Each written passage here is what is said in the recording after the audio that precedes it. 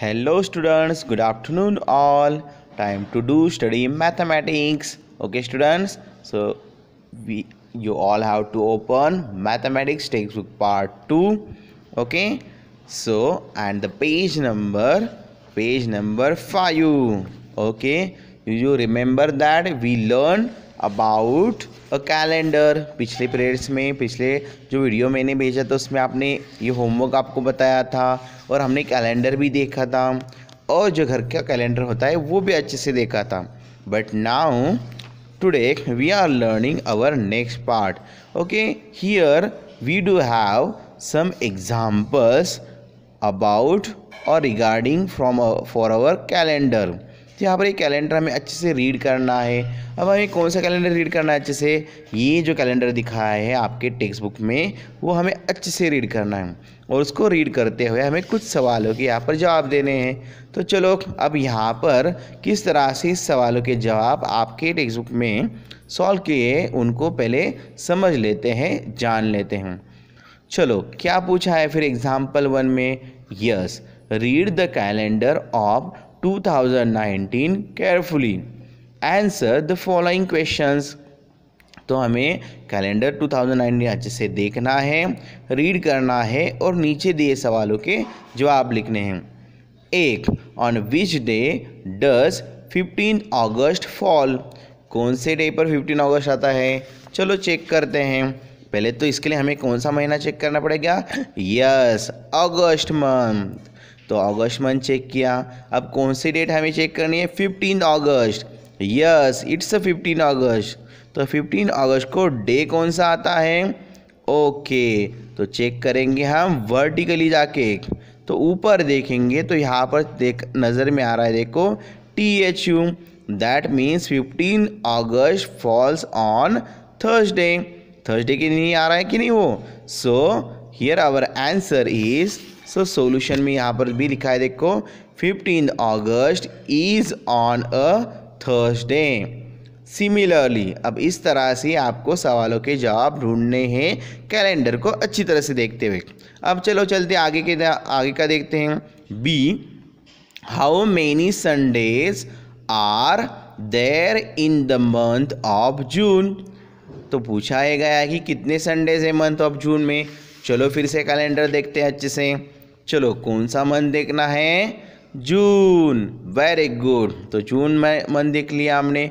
अब कितने संडेज हैं उसमें? ओ, संडेज हमें काउंट करने हैं। तो संडेज की सारी डेट्स हम काउंट करेंगे, देखेंगे कितने हैं। 1 2 3 4 5। कितने संडेज आ रहे हैं? 5। So here our answer is the month of June has 5 Sundays. इसलिए सॉल्यूशन में इस तरह से लिखा है।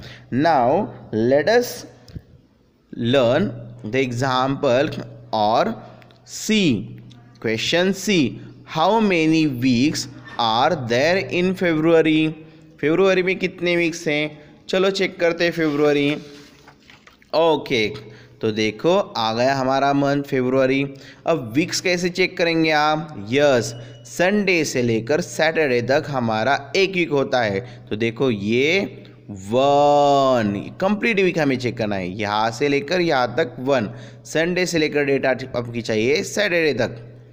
1 2 3 एंड 4। सो कितने वीक्स है यहाँ पर? 4 वीक्स आर देयर। सो हम यहाँ पर चेक करेंगे, there are 4 weeks in February. कितने वीक्स है यहाँ पर? 4 weeks in February. Okay, now let us learn example second. Read the calendar of 2019 and answer the following questions. A1 दिया है आपको, 8 दिसंबर is Sunday, when is the next Sunday? तो देखो 8 दिसंबर को संडे है, तो कब नेक्स्ट संडे आएगा? चलो चेक करते हैं। दिसंबर मंथ में 8 डेट। चलो दिसंबर, yes, here it is the December month. 8 दिसंबर को क्या है? संडे। तो नेक्स्ट संडे कौन सी तारीख को है या कौन सी डेट पर हमें चेक करना है? देखो ये चेक किया आपने तो यहाँ पर आ गई नेक्स्ट A9 10 11 12 13 14 और 15 को फिर से रेड मार्क और संडे दिखाई दे रहा है। सो 15 को क्या है फिर से Sunday. So our answer is, देखो, और हमें कितने डेज ऐड करने होते हैं उसमें 7। सो आंसर में क्या क्या देखो, there are 7 days in a week, so we add 7 to give the date to get the same day in the next week. यहाँ पर हमें क्या करना पड़ेगा, 7 को ऐड करना पड़ेगा, 8 + 7 that is 15। So the next Sunday is 15 दिसंबर। क्या क्या है, 15 ऐड करने के बाद 7 ऐड करने के बाद हमें आंसर मिलता है 15। Okay, now the next is the B1, name the third month of the year. तो आपको टोटल सारे मंथ ही पता होंगे, जनवरी, फरवरी, मार्च। ओके, सो मार्च कौन सा है हमारा, थर्ड मंथ है, तो मार्च is the third month of the year. Now next is name the 11th month of the year. Very easy, January, February, March, 11th month हमें काउंट करना है। चलो काउंट करते हैं, जनवरी, फरवरी, मार्च, अप्रैल, मई, जून, जुलाई, अगस्त, सितंबर, अक्टूबर और 1 that is the November. So November is the 11th month of the year. So students, like that you must have to also solve some example that I will give to you for your worksheet. That examples you must have to write down in your mathematics notebook. Now let us learn some application part. Okay student, now application part में देखो, अब हम जानेंगे हमारे अर्थ के बारे में ज़रा सा। देखो, the earth moves around the सन। आपको पता है और आपको साइंस में भी आपने सीखा होगा कि हमारी जो अर्थ है ये सूरज के अराउंड, सूरज के बाजू में घूमती रहती हैं, ठीक है। It takes around 365 days and 6 hours for 1 round. तो हमारी अर्थ सूरज के अराउंड घूमते हुए क्या करती हैं कि पूरे उसको एक पूरा राउंड कंप्लीट करने के लिए 365 days लगते हैं और 6 hours लगते हैं। तो यहाँ पर जब वो घूमती है सूरज के अराउंड, तभी हमारे यहाँ पर सीज़न आते हैं ना। आपको तो पता है अभी हमारा विंटर सीज़न चालू है, उसके बाद कौन सा सीज़न आएगा, यस, उसके बाद समर सीज़न आएगा। और अभी विंटर से पहले कौन सा सीज़न था, यस, उससे पहले हमारा रेनी सीज़न था, ठीक है। तो season are cause due to the earth's movement around the सन। तो ये जो अर्थ हमारी घूमती है सूरज के अराउंड, इसके वजह से क्या होते हैं, सीज़न होते हैं। The 3 main season in a year are summer, rainy and winter. तो ये हमारे क्या है, 3 main सीज़न हैं। कौन कौन से सीज़न है, summer, rainy and winter. These 3 season are spread over the 12 months। तो ये सारे कितने मंथ्स में हमारे डिस्ट्रीब्यूट हुए हैं, 12 months में of a year. In India the season and the months in which they fall are as follows. ठीक है स्टूडेंट्स, तो यहाँ पर आगे दिखाए आपको ये मंथ। तो कौन कौन से मंथ दिखाई दे यहाँ पर, यस, समर, यस, समर है यहाँ पर। कब होता है समर फिर हमारी इंडिया में, yes, letter days of February. इसका अर्थ क्या हुआ, फरवरी के बाद के दिन, मतलब 15 फरवरी के बाद के दिन जो आते हैं, 15 फरवरी, 16 फरवरी, 17, 18, 19, 20, 21, 22, 23, 24, 25, 26, 27 और 28 और 29 समटाइम्स। ये सारे दिन फरवरी के किस में आएंगे, समर में आएंगे। और मतलब लेटर डेज ऑफ फरवरी, फिर मार्च पूरा महीना, अप्रैल पूरा महीना, मई पूरा and earlier days of June. तो देखो मोस्टली फरवरी का कुछ पार्ट, महीने का कुछ part, some part of February and some part of June also include in a summer month, and March, April, May that months includes in a summer season. Okay, तो ये summer season में आते हैं सारे के सारे months. Okay, now second, rainy season में कौन कौन से मंथ्स आ रहे हैं? Yes, letter days of June, जून के कुछ दिन, then July, August, September and earlier days of October. और अक्टूबर के लैटर डेज किस में आते हैं? यस, विंटर सीजन में, लैटर डेज ऑफ अक्टूबर। अभी जो मंथ चल रहा है हमारा, यस, नवंबर, तो नवंबर अब ख़त्म हुआ रिसेंटली। अब दिसंबर और जनवरी और अर्लियर डेज ऑफ फरवरी, ये सारे मंथ्स इंक्लूड होते हैं कौन से सीज़न में? विंटर सीजन में। मतलब इन महीनों में हमारा विंटर सीजन चालू रहता है। ओके स्टूडेंट्स, तो इसका ही स्टडी करके हमें कुछ सवालों के जवाब देने हैं।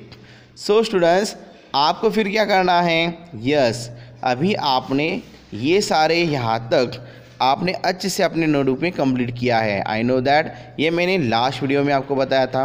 अब अगले इसमें नोटबुक में आपको राइट डाउन करना है, यहाँ से पेज नंबर 5 के ऊपर जो एप्लीकेशन पार्ट है, मतलब यहाँ से आपको राइट डाउन शुरू करना है। यहाँ से आपको ये पूरा का पूरा टेबल तक हमें क्या करना है, अच्छे से आपके मैथ्स के नोटबुक में ये आपको राइट डाउन करना है points.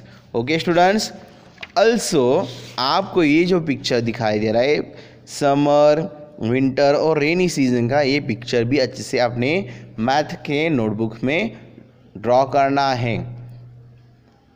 Are you going to do that? No? Yes. So now let us learn some example regarding or on the base of seasons. So example 3 is there. Answer these questions. Which season comes before winter? Winter से पहले कौन सा season आता है? Yes, winter से पहले वाला season आता है हमारा रेनी सीजन। कौन सा आता है? Rainy season. Now which season false between winter and rainy? Winter और रेनी के सीज़न के बीच में कौन सा सीज़न होगा फिर हमारा? यस, तो विंटर और रेनी के सीज़न के बीच में होगा यहाँ पर हमारा समर सीज़न। किस तरह से? आप अगर ये डायग्राम देखोगे तो आपको अच्छा समझ में आएगा। विंटर और रेनी के बीच में आता है समर सीज़न, समर और विंटर के बीच में आएगा रेनी सीज़न, और समर और रेनी के बीच में आएगा winter season, like that. Now which season is it during अगस्त? अगस्त में कौन सा सीज़न होता है? यस, अगस्त आता है हमारा रेनी सीज़न में। सो सी, rainy season is the answer. Now example 4, answer the following question. Which months fall under the rainy season?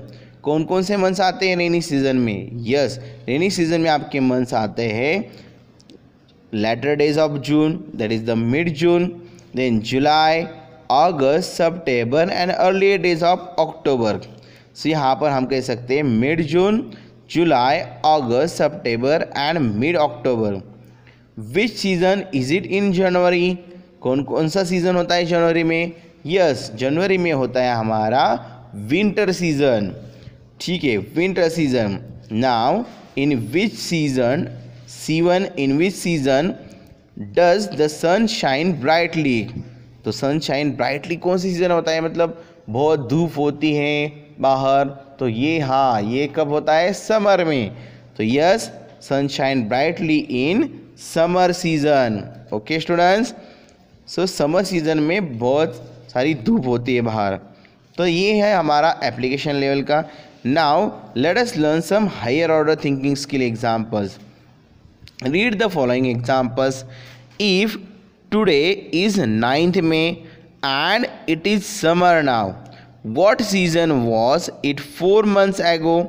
तो देखो, मई महीना चालू है और 9 डेट है, और उसके पहले हमें 4 महीने पहले का हमें सीज़न ही करना है। तो मई से पहले होता है, चलो चेक करते हैं। मई के कैलेंडर को देखकर हम चेक करेंगे। तो देखो यहाँ पर आ गया मई के पहले हमें 4 मंथ्स देखना है, तो मई के आगे होगा A1, 2, 3 एंड 4। तो कौन सा मंथ आ जाता है? जनवरी आता है। तो जनवरी में कौन सा सीज़न होता है? यस, जनवरी में होता है winter season. So our solution is the winter season because 4 months ago it was January. Now example 6, if it is rainy now what season will it be 12 months from now. अगर आज rainy season है, इसके बाद 12 months में कौन सा season आएगा? तो देखो फिर से रेनी सीजन आएगा यहाँ पर, क्योंकि हमारे कुल मिलाकर होते हैं 12 मंथ्स। ओके, तो यहाँ पर आपको समझ में आएगा। ठीक है, रेनी मंथ्स कुछ में होता है, यस, कौन सा भी ले लो, जून जुलाई में रेनी होता है। अगर मान लो जुलाई में आपका रेनी सीजन है, तो उसके बाद 12 मंथ में कौन सा आएगा? फिर से चलो काउंट करके देखते हैं। जुलाई, ये हो गया 1 2 3 4 5 6, अगेन 7 8 9 10 11 12। तो फिर से कौन सा आ रहा है आपका? जुलाई ही आ रहा है। मतलब यहाँ पर फिर से सीज़न कौन सा आ रहा है? यस, सीज़न आ रहा है रेनी सीज़न। तो यहाँ पर 12 मंथ्स में अगर फिर से वही सीजन डेज आता है, 12 मंथ बाद फिर से वही सीज़न आता है। मतलब जो सीज़न चालू है उसके 12 मंथ्स बाद वही सीज़न कंटिन्यू आता है, और ये हर साल होता रहता है। हर साल आपका समर आता है, हर साल हमारा विंटर आता है, हर साल हमारा रेनी सीजन भी आता है। Okay students, so regarding today's topic you must have to write down this part, that is the application part with diagram in your mathematics notebook। और समर रेनी विंटर ये टेबल भी आपको अच्छे से क्या करना है? ड्रॉ करना है। और उसके साथ मैं कुछ वीडियो आपको भेजूंगा, ये भी आपको अच्छे से देखने हैं, और कुछ वर्कशीट आपको कंप्लीट करने को भेजूंगा, ये भी आपको आपके मैथ्स के नोटबुक में कंप्लीट करनी है। Bye for now, take care, remaining part we will learn after. Take care.